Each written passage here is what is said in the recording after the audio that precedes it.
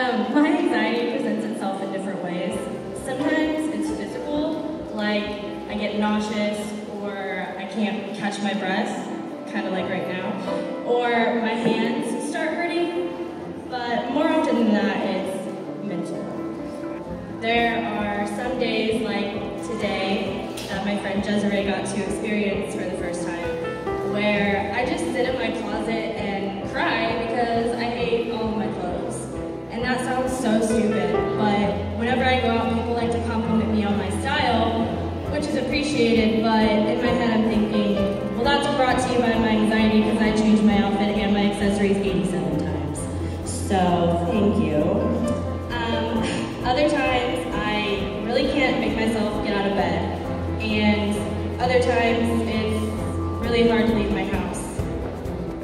I live in like a constant state of impending doom, and I get so trapped in my own head that I know what's going on, but it's like the real me is stuck inside and I can't like come to the front and realize what's happening, and I call those cloudy days.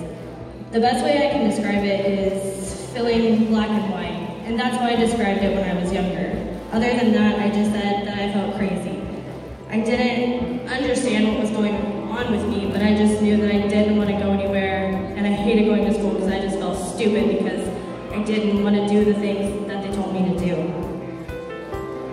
Cannabis was reintroduced to me about 6 years ago by somebody that used it every single day, and this person didn't feel normal or couldn't eat really before they medicated with cannabis. And since then, I have been able to watch and learn and experience some amazing things that all came from a plant.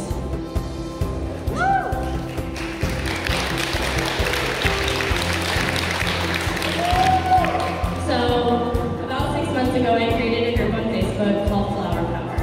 And since then, we have grown to have 3,500 members from all over, like Gina said, supporting each other on so many different levels. Creating Flower Power led me to this awesome group of women right here, and we together formed High Maintenance Productions. High Maintenance Productions is a group of 6 women ranging in ages 25 to 40.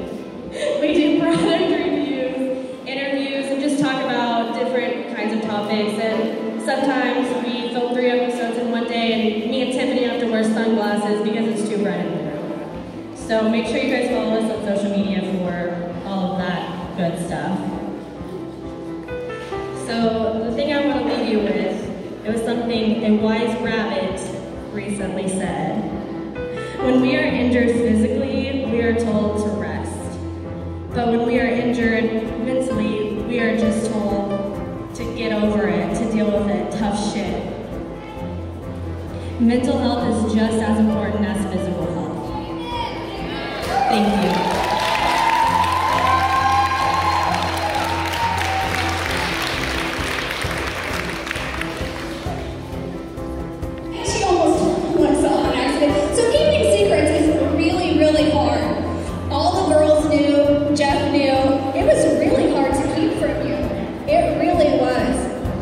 You know, you got the award because Denise, Mink, and I were talking, and I told her about your story. And Denise said that's the type of woman that deserves the Community Over Competition Award.